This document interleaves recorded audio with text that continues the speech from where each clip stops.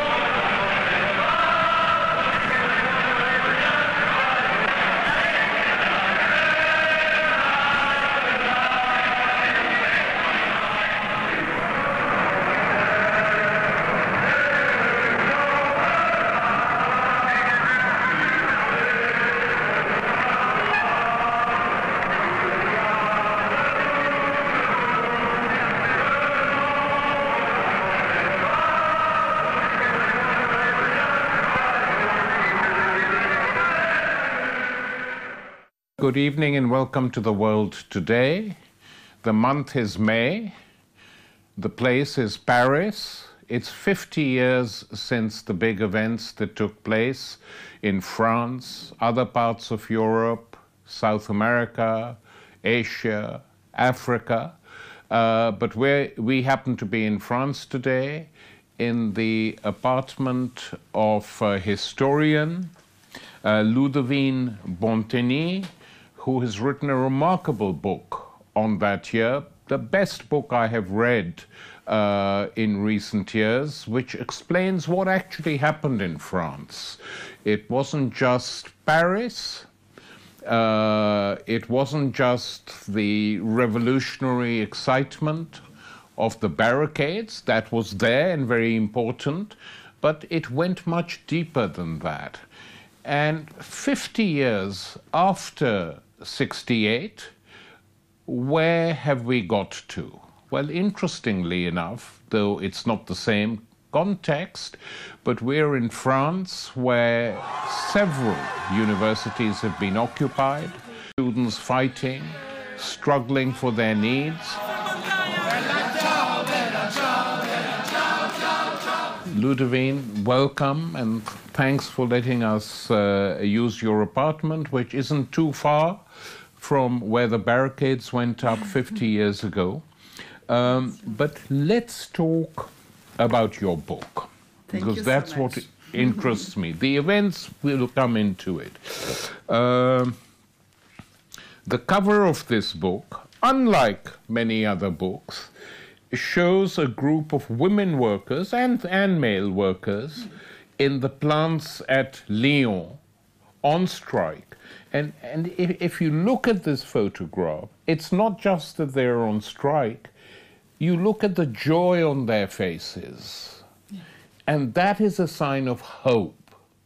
And hope is something that has been missing for so long now in most of Europe and North America. Even though there are struggles, they are struggles of necessity, yeah. Whereas these were also struggles of hope.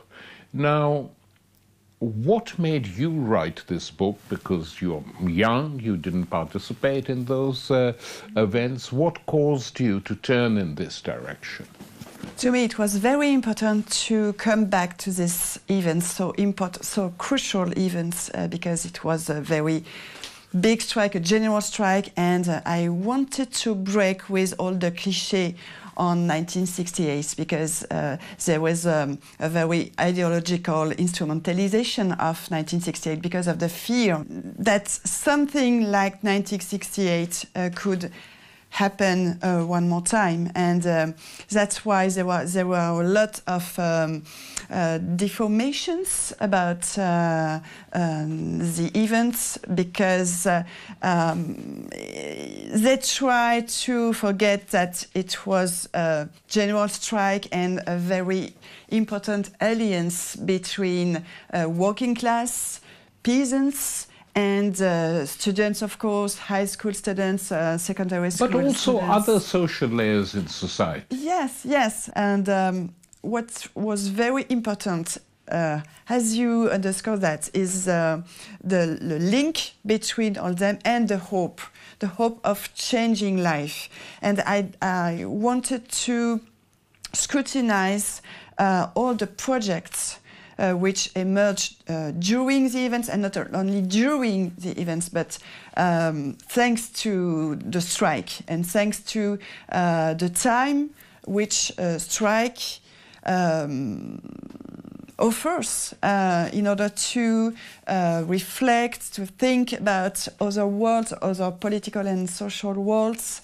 And yes, I wanted to come back to the political imagination, to the creativity, because there is a lot of a lack now today of political imagination.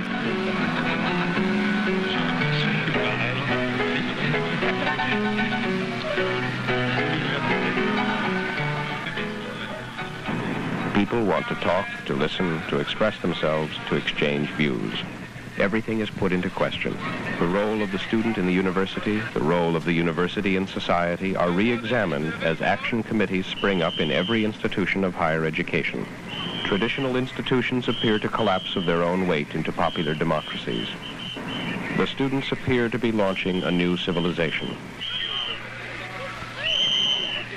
You have mentioned the strikes in the universities, and it's a hope, I think, to forge bridges between the past and present. Arriving in Paris yesterday, I opened my copy of Libération and saw 8 pages on 68 and the 50th anniversary. And the editor of Libération, which of course is a newspaper that arose out of those struggles, but then moved on. But he is dealing with the right and neocon right attacks on 68 and defending 68 in a broad sense. But this is unusual. The majority, I mean, if you look at Le Figaro and Le Monde and other papers, establishment papers of the center, effectively they want to do 2 things at the same time. First, underplay the significance. Yes. And secondly, say, oh, well, it was a few kids getting excited in Paris. They have learnt their lessons. They now know it was all a utopian dream. And, you know, you see headlines like 10 minutes of utopia, etc., etc. If it was nothing, why go into such big details about the 50th anniversary? Why? I think that it's necessary for them to speak about the event, because they know that a lot of people are interested in 1968, especially in this year, because a lot of people want to come back to this these hopes, and there was a political situation with a lot of disappointment, of course, and that's why there was a huge interest for 1968. And hence, the power, media power and political one want to say, okay, let's speak about 1968, and even the President of the Republic, Emmanuel Macron, is imagined to officially celebrate 1968. To us, it's not possible at all. Yes, it's a joke, but it's not only a joke, unfortunately, because finally Emmanuel Macron's way to celebrate 1968 is to afford the police go to in the occupied universities, and with a lot of violence of the violence of the police is amazing. What they are very, very afraid of is this meeting, the way of meeting between young people and workers. And there are lots of similar ingredients now in this actual situation between, so, for instance, railway workers and students. And as for in 1968, now railway workers go to in the universities and to talk with students, of course, and to try to make links between the two struggles. And that's why it's important to the power to say no. You can see that 1968 provided neoliberalism and individualism, and of course it's very unfair, it's very false. This is the mythology of 68 created by the ruling elites, and the attempt in France is cleverer, because in some other parts of Europe they say it was all nonsense. In Italy, in Germany, they say it led to terrorism. Yes. But in France they want to confiscate the aspirations of 68 and change them, transform them. No, this is not what it was about. It was really about having fun and sex, and in Britain it was largely about that, actually. Apart from the big anti-Vietnam War demonstrations, in 68 itself, the most radical thing in the culture, apart from the big demonstrations, was the rock musicians. The rock music was very radical. In France, prior to 68, you had cinema, which was very powerful. Yes. Jean-Luc Godard and his way of making films in those days, anonymously, 3 or 4 people collaborating on a movie, putting the movies out without name. Yes, with Chris Marker too. Chris Marker, of course. Was a very important filmmaker. Politically, he wanted to give his camera to workers in order for them to make their own film. Yes. But in your book, Ludivine, you give chapter and verse of the strikes that took place, of the nature of the working class movement, of its parties, of what happened. Now, just to remind people watching this who don't know that in May-June 68, the movement led to a situation where France was paralyzed, and it was paralyzed by the largest general strike in the history of capitalism. Never happened before or since. 10 million workers on strike. The workers joined the students in the streets on May 13. Now, to the dismay of union leadership, wildcat occupations of factories, businesses, even government offices spread throughout France. A modern industrial state grinds unbelievably to a halt. Not a token one-day strike is in the past, but an open-ended paralysis. Again, the political demands of a minority of workers, usually younger ones, and the more broadly held economic demands of unions provide the stated goals for the strike. Demands for worker control and the 40-hour week, for participation and higher wages appear side by side.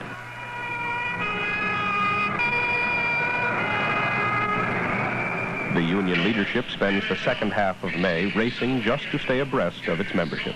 By May 22nd, without central coordination, there are 10 million workers on strike. Occupying factories. And I remember from that time, trade union bureaucrats going in and saying, we've spoken to the government, they've given us a 20% wage rise. And workers saying, and the bureaucrats saying, then what do you want? And many workers shouting, we want the factory. I think that it was very, the most important, as you said, the most important general strike in the history of capitalism. And there were a lot of memory of former struggles in a lot of factories, and that's why perhaps two historical events were in minds of the strikers. It was the Commune of Paris, yeah, of course, in 1871.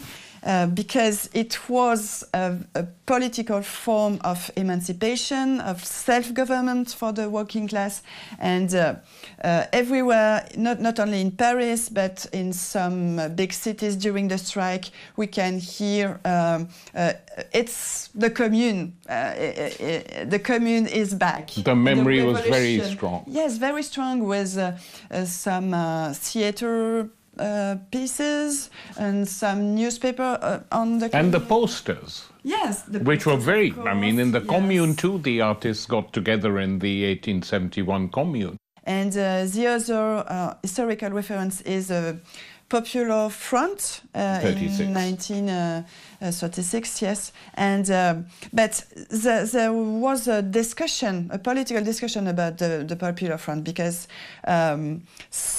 to the Communist Party it was a success, and because of a lot of social results, very important results and reforms. Yeah. But to other revolutionary groups, it was a failure, because there could have been a revolution during this very crucial period. So a lot of people had, during 1968 strike, a very historical consciousness. They were aware to contribute to history, to a very big event, and they thought that everything will change afterwards, and they believe that the capitalism could be broken. Yes. Defeated? Yes, defeated. Where did the strikes begin? Tell me that. Yes.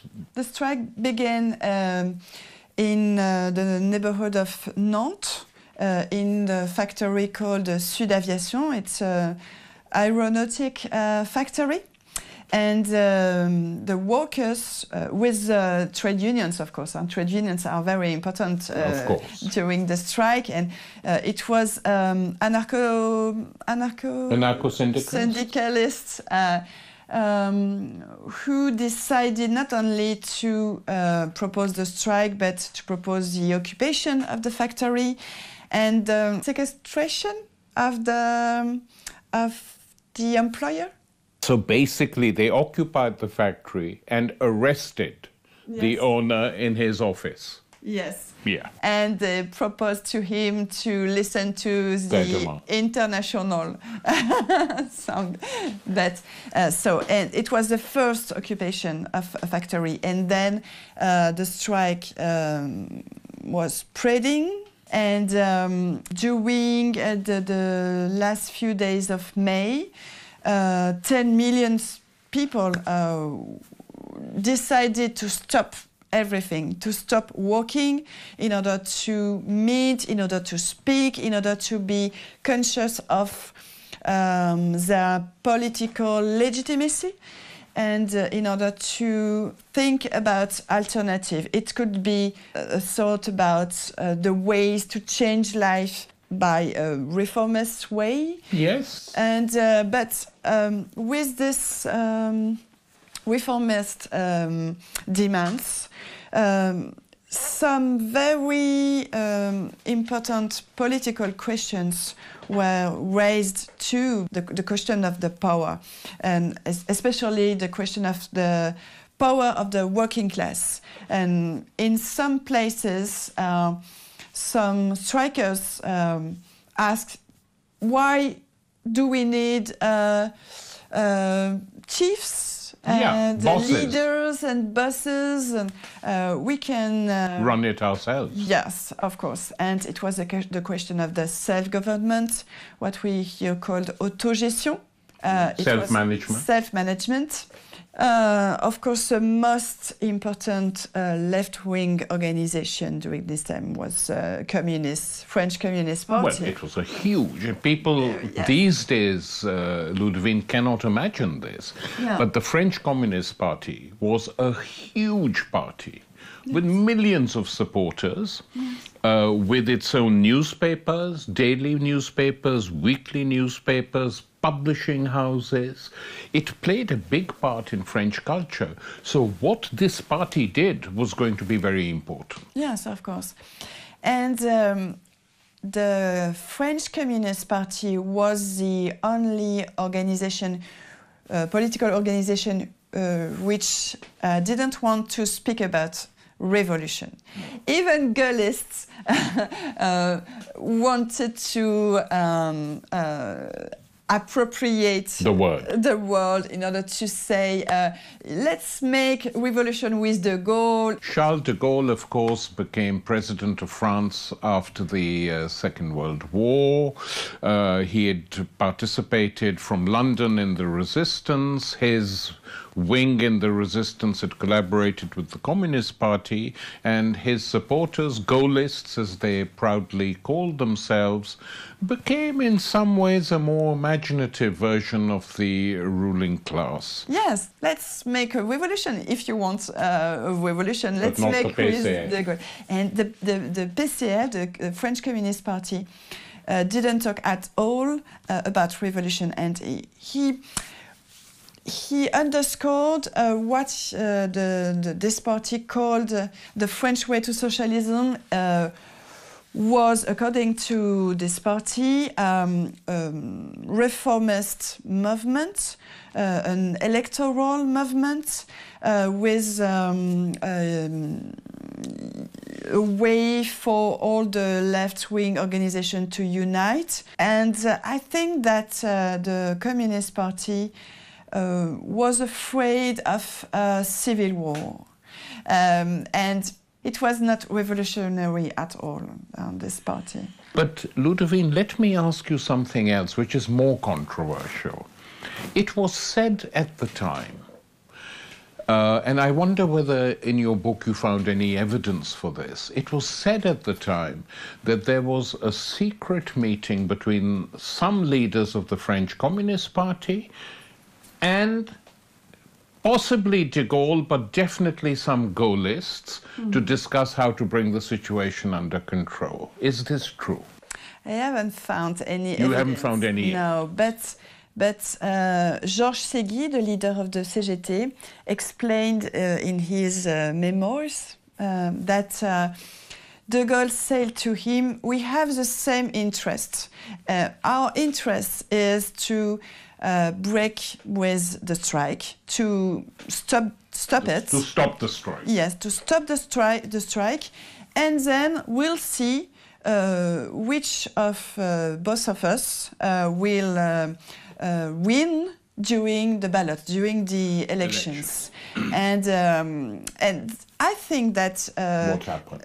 Yes, de Gaulle was right, because I think that what he understood in the last days of May, when he flew to Baden-Baden in order to see the General Massu, he understood that the Communist Party didn't want insurrection, rebellion, and he knows that there were geopolitical reasons too, because the Soviet Union didn't want anything like that. Oh no, because we have to remind that it was during these days the spring in Czechoslovakia, Prague spring, yes, with an aspiration, a hope for democratic socialism. And it was very difficult for the Soviet Union to control this situation. It was absolutely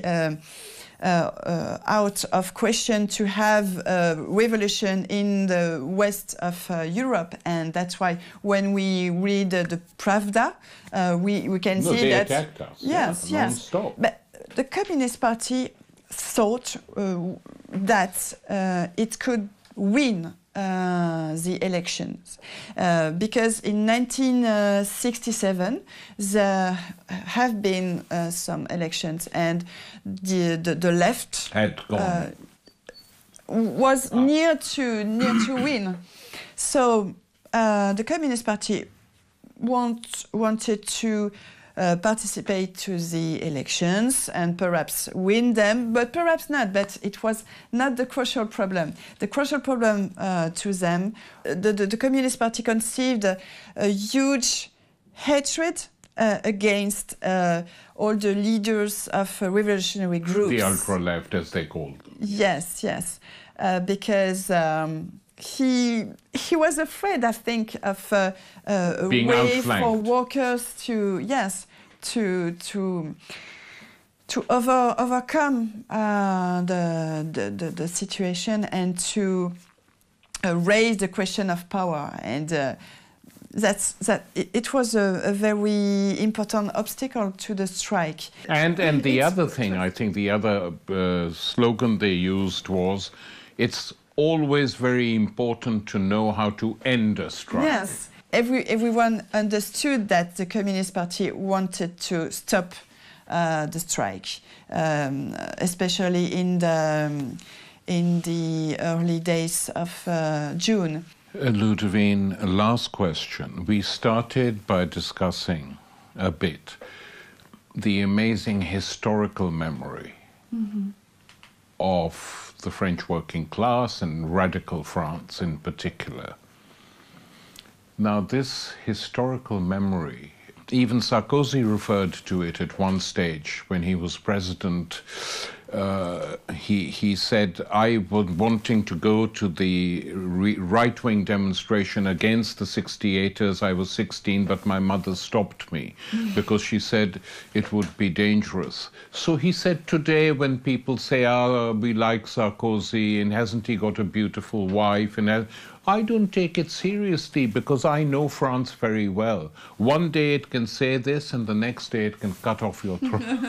So I thought even this conservative reactionary had some idea of historical memory. But let's just look at it seriously for a bit. You know, we had the 1790s, we had a defeat of the most radical wing of the revolution. Napoleon was defeated in 1815. Then you had a long period of calm and peace, not unlike what it's been like recently. Then you had the 1848 revolutions. Then you had 1871. And the Paris Commune, whose memory still lives in many ways. And then we had 1936 and the Popular Front. Then we had 1968. 50 years, nothing like that has happened, which is the longest gap, if you like, in revolutionary French history. Do you think, I know the situations have changed completely, I know what's happened, I know the world is a wreck, but do you think that something like that could happen again? Yes, I think so, and I want to hope that this perspective, because I think that by contrast with the 1980s and the 1990s, there were alternatives. Margaret Thatcher said that there is no alternative, but now I think that especially young people don't want to be resigned, to just accept the status, accept and admit that as if it is a natural way of thinking.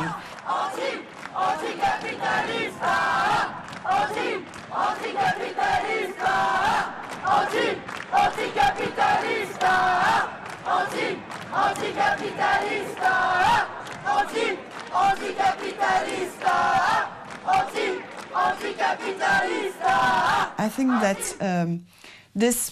this long period during which the capitalism was triumphant, yes, is finished, and among young people, especially as you can see during the movement of Occupy, Nuit debout, Notre-Dame-des-Landes, and the ZAD. There was a very rich political imagination and a way of attach the theory and the practice and the agency. And I think that yes, there is a very huge disappointment against the political class, and lots of people want to hope again, I think. Yes. Ludivine, thank you very much. Thank you so much for your interest.